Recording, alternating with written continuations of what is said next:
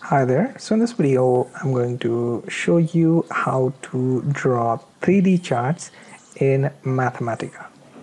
So first thing, open Wolfram Mathematica and create new notebook. Now here I'm going to create a simple list. Let's name it a list. Add simple data into it. Close the list, shift enter for your list. Now I'm going to create a very basic bar chart. So bar chart 3D, and within square bracket send it your list, then shift enter and it should draw your bar chart but in 3D form. Okay, as you can see, it will take some time to process this and it will return you the 3D form for your data. So 1 2 3 4 data is also possible to visualize by just hovering over the mouse. Also, it will allow you to rotate your chart, so that 3D functionality is provided within your notebook. Okay, now the next type of 3D chart that I want to show you is pie chart. So pie chart 3D, and within square bracket let's create a simple list. Within that curly bracket 1 2 3 and 4, and close square bracket, shift enter, and as you can see it shows another 3D approach here.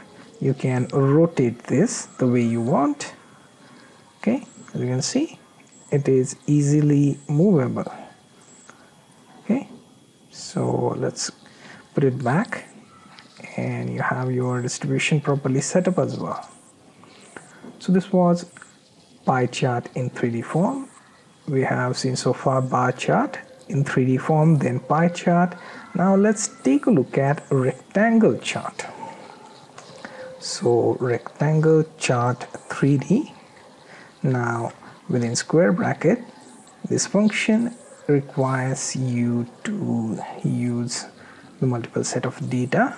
So let's go with, let's say 3 4 4. Close this list, then another list, let's say 3 6 3. Close this, comma, then 4 3 5. Close this list, then close your entire list, then square bracket, shift enter, and you have your rectangle chart ready that contains 3 lists of list. Okay, now let's scroll down and add one more list. For this we are going to take a look at sector chart. So sector chart 3D, within square bracket we are going to add 2 curly brackets, 2 2 3,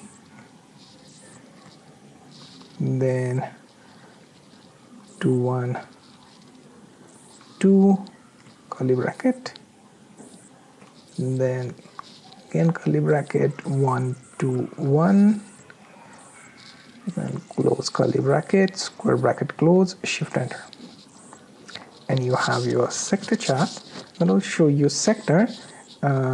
So this may look like a little bit of pie chart, but here distribution is such that it will be not uniform like your pie chart, and it shows the sector and divides your entire circle into small pieces and based on the list data. So 2 2 3, then 1 2 1 and 2 1 2, etc. Okay, so you get the idea of how sector chart is visualized here. Okay, so what we have seen so far is how to draw the bar chart, then pie chart, rectangle chart, and then sector chart. So these are the type of chart that you can typically draw, and there are many other variations as well. So you may want to take the documentation and also check out some more possibilities for candlestick chart and other charts.